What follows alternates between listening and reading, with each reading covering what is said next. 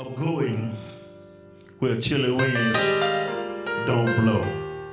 I don't know about you, but I'm getting ready every day to go to that place where chilly winds don't blow.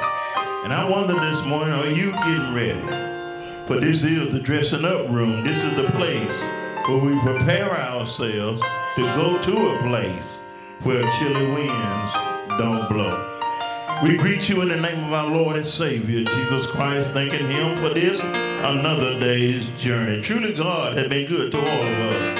And if you know God been good to you, I don't care where you ought just give him a praise right now. For we know it had not been for the love of God on our side, we wouldn't be where we are right now. Through all the stuff that's around us, God is still blessing. And I think he deserves a praise. He deserves a hallelujah. He deserves it to be recognized for who he is in our life. And you got to understand that we are here not because the vaccine did it, not because of any other thing did it, because God spared us another day's journey. We will try not to hold you too long, but there is a word from the Lord in the book of Exodus 33 and 17. Exodus 33 and 17. And the Lord said unto Moses, I will do this thing also that thou hast spoken, for thou hast found grace in my sight, and I know thee by name. Let me say that one more time. And the Lord said unto Moses, I will do this thing also that thou hast spoken, for thou hast found grace in my sight, and I know thee by name. For a few minutes, we want to talk to you from the subject, stop worrying, because God can still do this thing. God can still do this thing. All heads are bowed. Heavenly Father, in the name of Jesus, we come with thanksgiving. We thank you, Father, for this another day's journey. We thank you for allowing us to stand one more time. We don't know what tomorrow is going to bring, but right now we thank you for your grace and your mercy.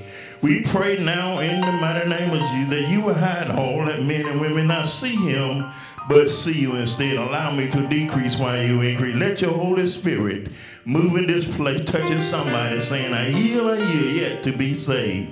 Thee bless them, we ask. In the mighty name of Jesus, we do humbly pray. And they all said amen, amen, and amen. Stop worrying, because God can still do this thing. My brother and sister, in the midst of all the things that are going on around us, if the truth is told, we know that the Lord stepped into the situation that are troubling us and seem to have control over us. There's a song that said, turn it over to Jesus and he'll work it out.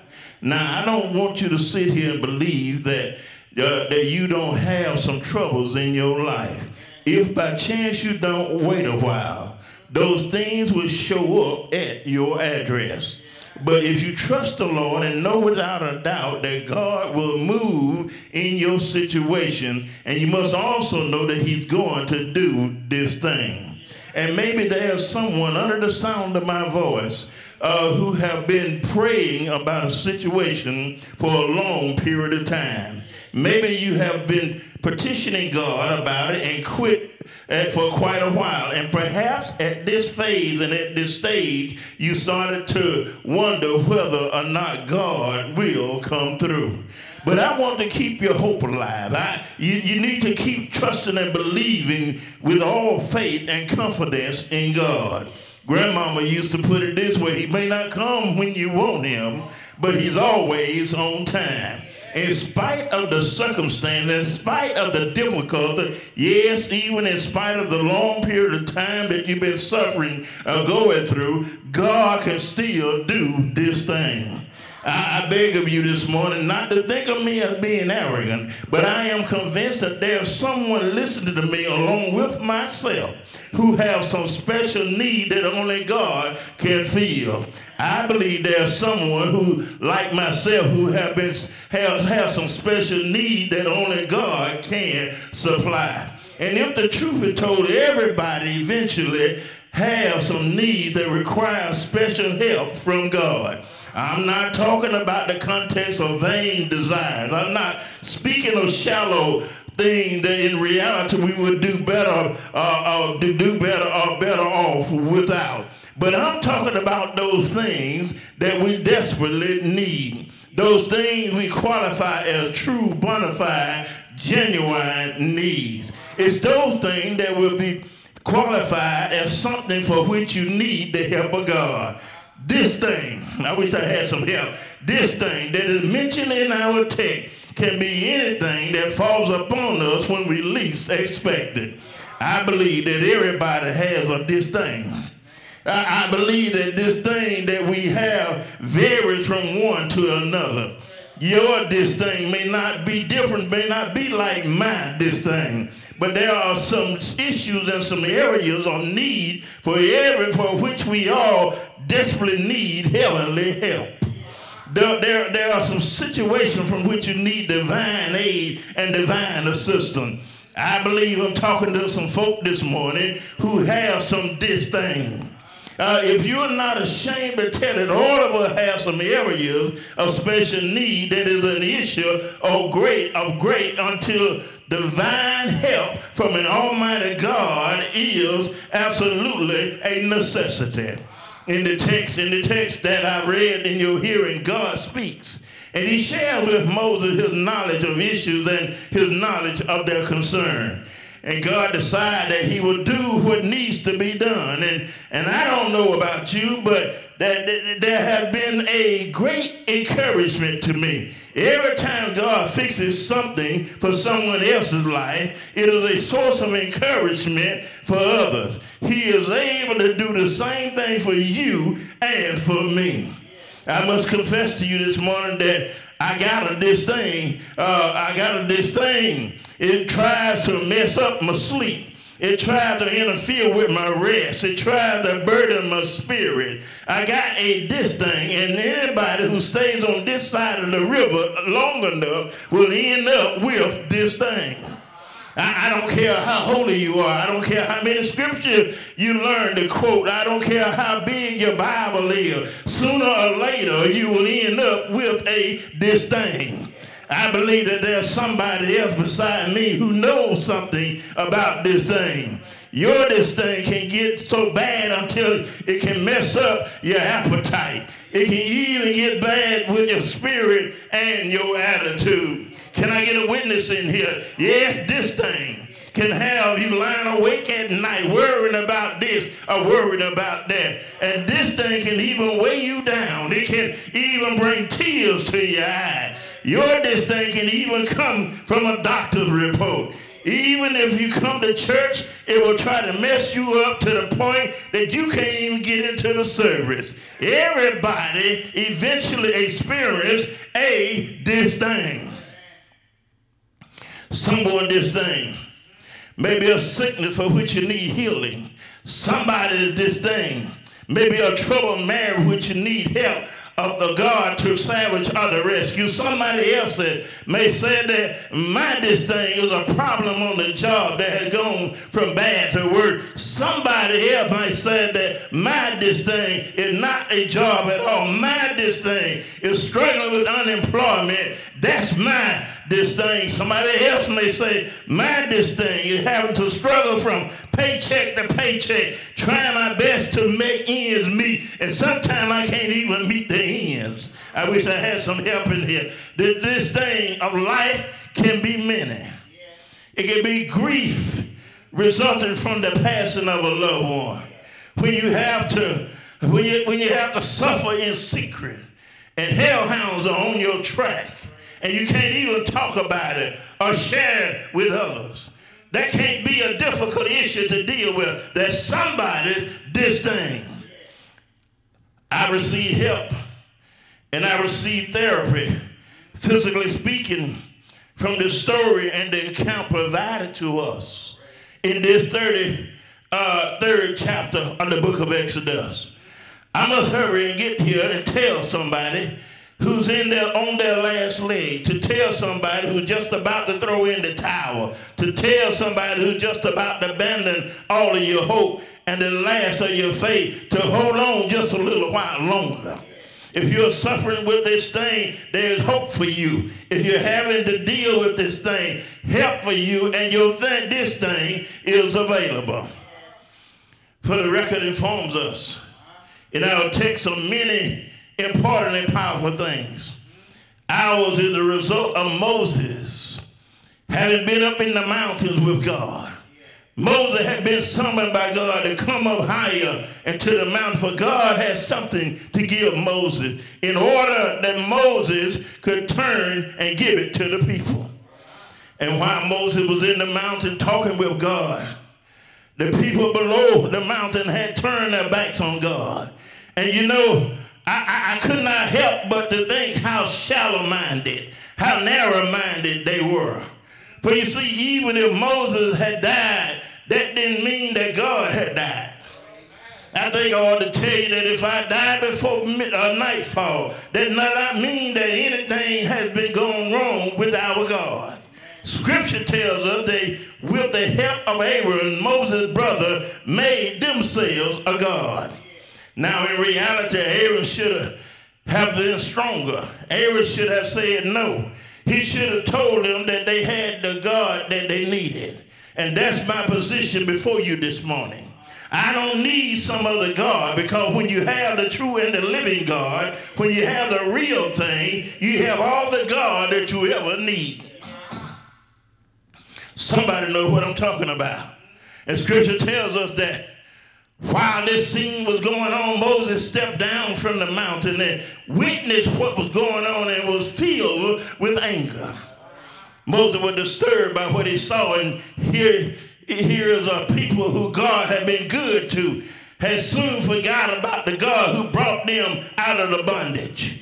Let me pause and tell you that sometimes when I look at our people as a race, some of the things I see now being done by each other, it makes me wonder if we're serving the same God. When I look at where we've come from, and I look at some of the things that I see that are shameful to us, not only as a race, but also as followers of Christ, it causes me to drop my head inside and say, how in the world could we end up where we are now when we consider how far God had brought us from? That's why Moses was angry. He remembered all that God had done, and that brings me to the first thing I see identified in the text, and that is the danger of sin. I wish I had some help. Now, I know there's a whole lot of folks who don't like to talk about sin, and I know why some of us are kind of skittish about talking about it. It's because we've all done it. Such Scripture tells us that all of us have sinned and come short of the glory of God. Everybody under the sound of voice have fallen victim to some kind of sin. From the oldest to the youngest, we've all fallen victim to sin. And the first thing I see in the text is the danger of sin. How do I know that sin is dangerous? First of all, because the Scripture tells us, Moses said to the children of Israel, everybody who's on the Lord's side, step over here where I am. You see, if you're going to be on the Lord's side, you can't play both sides of the fence. Somebody know what I'm talking about. Moses said, everybody who's on the Lord's side, step over here. And the record tells us that about 3,000 were killed because they were not on the Lord's side. Oh, I must not hold you. But I think I ought to tell you that's what sin will do to you. Sin can make our days shorter. Sin, so many people have ended up in a premature or early grave because of the involvement with a sinful behavior. If you remember, God made Adam and Eve to live for an eternity in the garden, but when they got tied up with sin, death stepped in and brought their lives to an end. And not only will sin shorten your days, But something else worse happened. For God spoke to Moses and said, I'm going to let the children of Israel go over into the promised land, but I'm not going with them. So the second thing that makes sin dangerous is that the sinful ways can sometimes cause God to leave us. I don't know how you feel about it, but when I do wrong, I'd rather for God to whip me than to leave me. Whatever the Lord do to me, I just don't want him to leave me. You need to understand that there are too many demons and demonettes in this world for me to deal with by myself.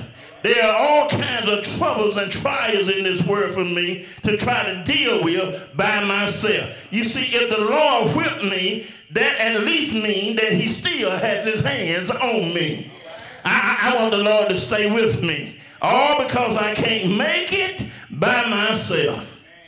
The record tells us that when God spoke to Moses and informed Moses that he wasn't going over to Canaan land with the children of Israel, God went on to say that he would let an angel go over there with them. It was then that Moses became troubled. So Moses went to the tabernacle, went to the church to meet with God. Listen, if you will, there comes a time when you need to talk with the Lord. And that means to me, that brings me to the second thing I see revealed in this story. And that is the value of a godly intercessor who can get a prayer through to God. And if the truth is told this morning, we all need somebody who can talk to God on our behalf. One of the things I like about an intercessor is the fact that a true godly intercessor is somebody who does not pray for themselves, but prays for somebody else. And I submit to you this morning that you and I have made it this far, as we have in life, not based on our prayer, but somebody else who was closely connected to God, called our names over and over again. Sometimes they talk to God on our behalf in the midnight hour. I heard a songwriter say, somebody prayed for me, had me on their mind and took the time and prayed for me. And the songwriter also said, I'm so glad that they prayed for me. I'm so glad they prayed for me. Moses went to the tabernacle to have a talk with God. And even though I was not there, I have some idea of some of the things that Moses said to God. Moses spoke to God not only on Moses' behalf, but on behalf of the children of Israel. You see, Moses had not committed this offense. Moses had nothing to do with the golden calf. Moses was up in the mountain with God, but Moses now intercedes on behalf of the children of Israel. Talking to God, saying, no doubt, Lord, I know they messed up. But please, Lord, don't walk away. I can hear Moses saying to God, Father, the thing that is so greatly disturbed me is when I heard you say that you were not going over into the promised land with the children of Israel. That troubled me so much until I had to come and talk to you in an intercessory prayer. I hear Moses saying to God, Lord, you said you wasn't going, but you said you would let an angel go with them.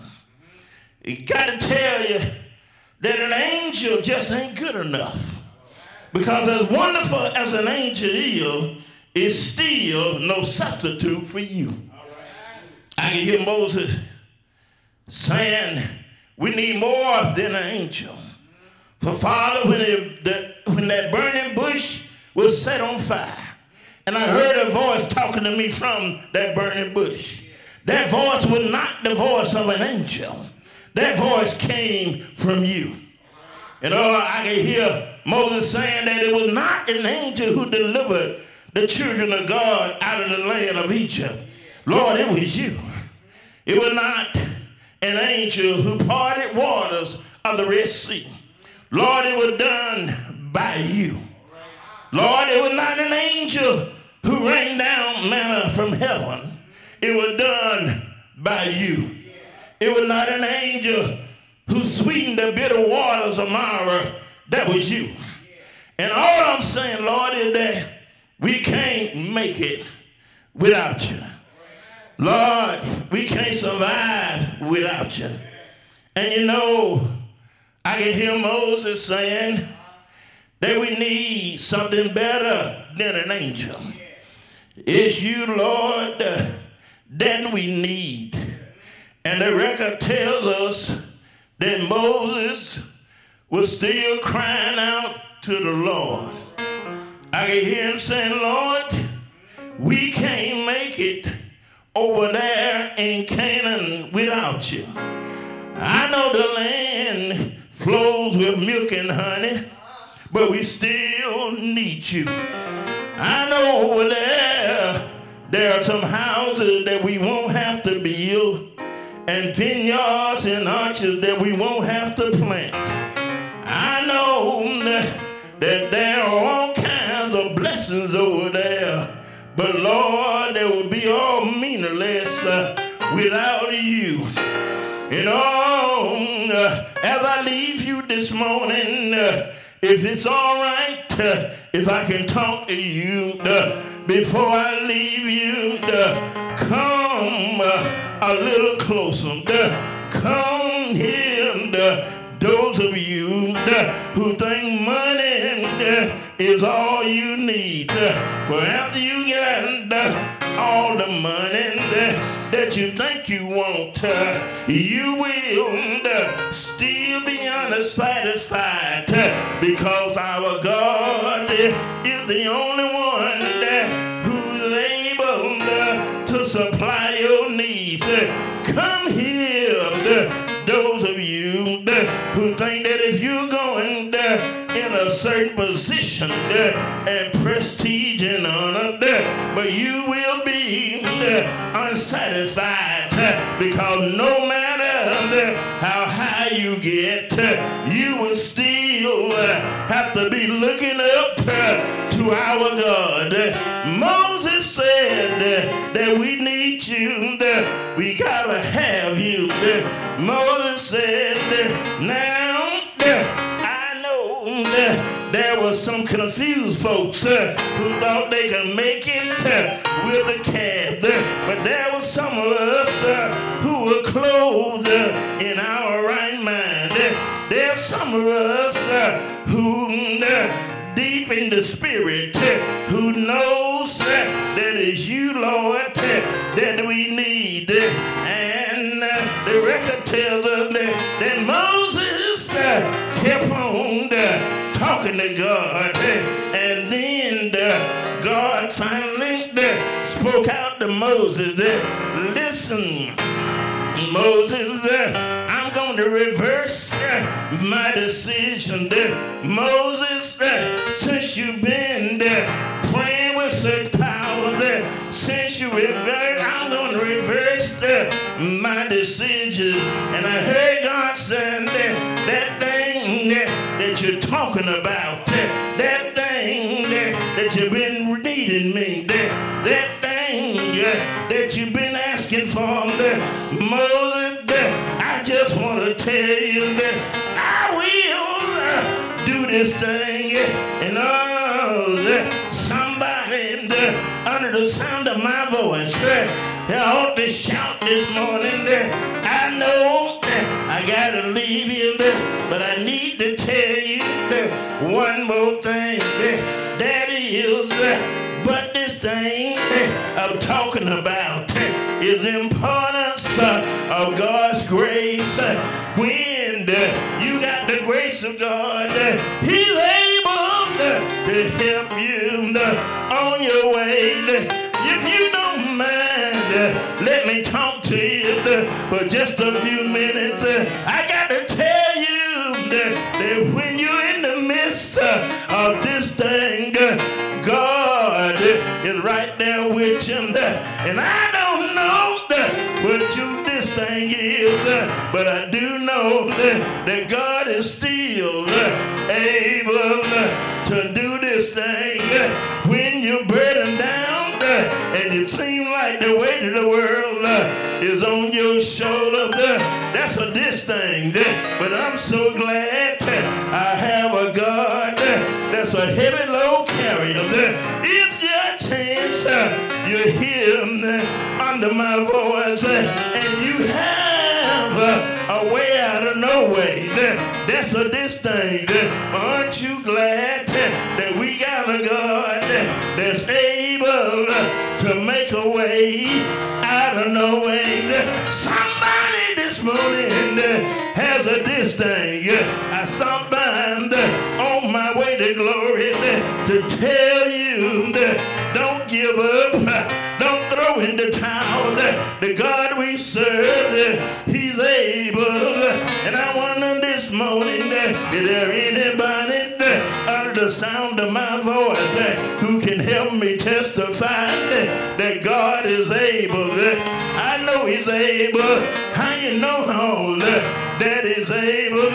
Tried Him a long time ago. And every time I turn around, He keeps right on blessing me. Ain't He all right?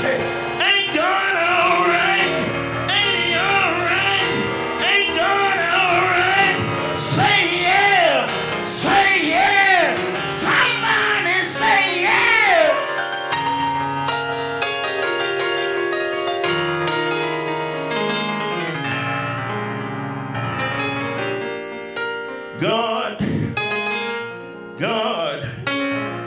God is working out this thing. It may not look like He's working, but I guarantee you, every morning when I get up, He's working out this thing. And all you gotta do is keep trusting in Him. He will. Somebody help me testify that He will take care of you. Won't He do it? Won't He do it? Won't the Lord make a way? Won't the Lord heal your body? Won't the Lord take you through all your troubles and all your trials? Won't the Lord keep you in perfect peace? He's all right. He's all right. When I find myself dealing with this thing, sometimes I find myself crying in the midnight hour. Then I remembered what the Word of God said. Weeping may endure for a night, but joy, y'all don't hear me. I said joy, joy, joy, joy, joy, joy comes in the morning. I wonder, has anybody ever had to cry in the midnight hour? Then the morning came, you found some joy. Ain't He all right? Ain't God all right? Ain't He all right?